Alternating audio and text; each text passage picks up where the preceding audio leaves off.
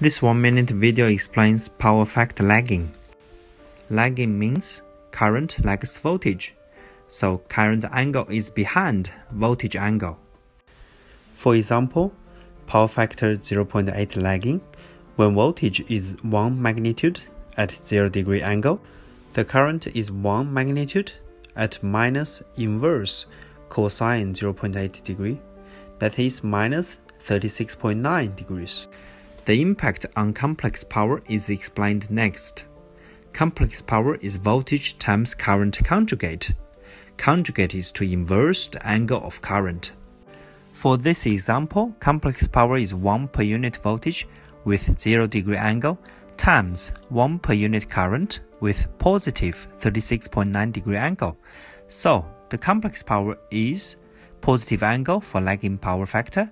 Inductive loads often have lagging power factor. It is vice versa for power factor leading.